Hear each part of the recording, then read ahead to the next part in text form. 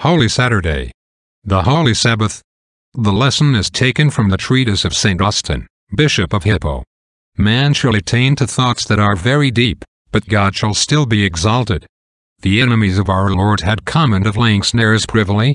They had said, Who shall see them? They had searched out iniquities.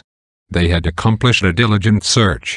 And man attained even unto the realization of their counsels, for the Lord, as man, suffered himself to be taken.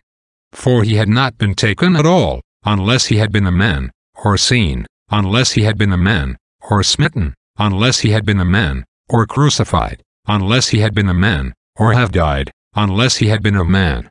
Man therefore, he attained unto all those sufferings, which had had nothing in him, unless he had been a man. But if he had not been man, man had not been redeemed. And the Lord as man attained to thoughts that were very deep, yea, secret, showing the manhood to the eyes of men, and keeping the Godhead within him, veiling the form of God, as touching which, he is equal to the Father, and manifesting the form of a servant, as touching which, he is inferior to the Father. How far did the accomplishment of their diligent search reach? Even to the setting a watch of soldiers at the sepulchre, to guard the Lord, even after he was dead and buried. For they said unto Pilate, Sir, we remember that deceiver. This was the term by which they designated the Lord Jesus Christ, and the remembrance that he was so named is a sweet consolation to us his servants, when we are called impostors. So they said unto Pilate, that deceiver said, while he was yet alive, After 3 days I will rise again. Command therefore that the sepulchre be made sure until the 3rd day, lest his disciples come and steal him away, and say unto the people, He is risen again from the dead, so the last error shall be worse than the first. Pilate said unto them, Ye have a watch. Go your way. Make it as sure as ye can. So they went and made the sepulchre sure, sealing the stone, and setting a watch.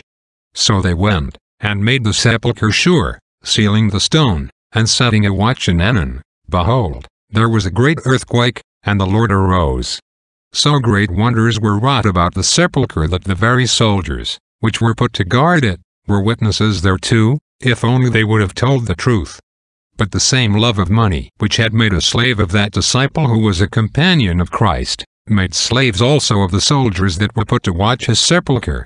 Some of the watch came into the city, and showed unto the chief priests all the things that were done, and when they were assembled with the elders, and had taken counsel, they gave large money unto the soldiers, saying, Say ye, his disciples came by night and stole him away while we slept. In good sooth, their diligent search had been accomplished and ended before this. What didst thou say, O stupid cunning?